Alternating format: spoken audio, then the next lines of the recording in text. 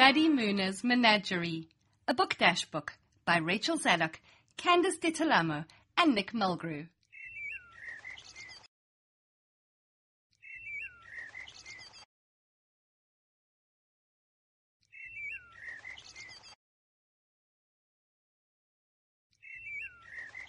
My name is Maddy Moonas, and today I'm turning 5.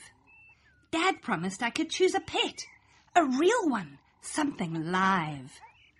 We'll travel across the whole wide world, searching Mali through Tibet, until we find the perfect one. Oh, I know just what I'll get.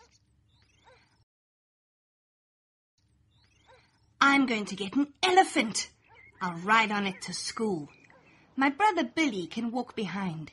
He'll think I'm awfully cool. But what if Ellie caught a cold? I guess she'd sneeze a lot. There is no tissue big enough to wipe up all that snot. I want a Nile crocodile sent to me by the pharaohs. I'll call him Tut and feed him soup, fish fingers and baby marrows. I'll keep him in the bathtub and brush his pearly whites. But what if flossing all those teeth takes me all day and night? Perhaps a pair of porcupines for games of robbers and cops. Their prickly quills will be handy for holding up sweetie shops. I can munch away on candy bars while my gang sharpens their spines. But what if my sharp-shooting pals put me in the firing line? Maybe I need a stealthier plan. Let's clear out the store with funk.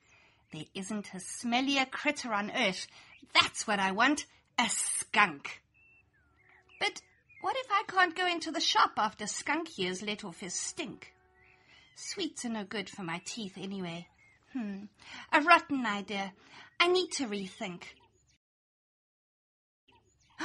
A rhino. The horns, the big stomping feet, the armor on both of its flanks. Billy would never chase me again. It would be my own personal tank. But what if Billy raises his temper and Rhino goes on the rampage? Crash, bang, boom, the teacups, the plates. Now I'm grounded till I'm Gran's age.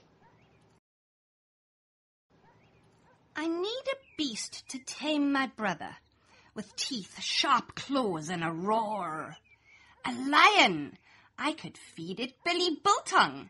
Yes, a lion would settle the score. But a lion has a huge appetite. Skinny Billy won't satisfy.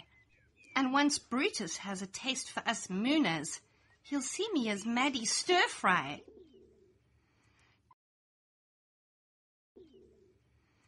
Dad thinks I should choose a cuddlier pet. My parents are so hard to please. They want me to have a pet I can hug. A python? A python has a squeeze. But if Snakey develops too much of a crush, he'll suffocate me with affection.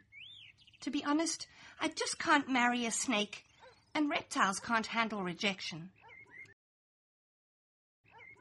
No, reptiles aren't the way to go. I definitely need something taller. A giraffe would be awesome. I'll slide down her neck and think up a long name to call her. But something more than 8 foot tall is no good. Our house has a rather low ceiling.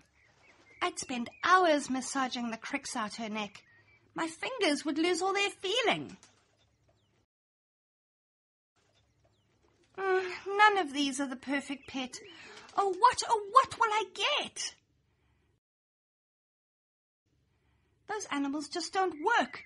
None are my perfect partner in crime. I want something with fur, a pet who will follow. Oh, wait, I know, a canine.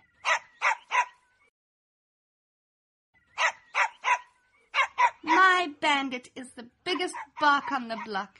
He's the fastest pup in the West. Nothing can stop us, not Billy nor bedtime. I love my bandit. He's my best.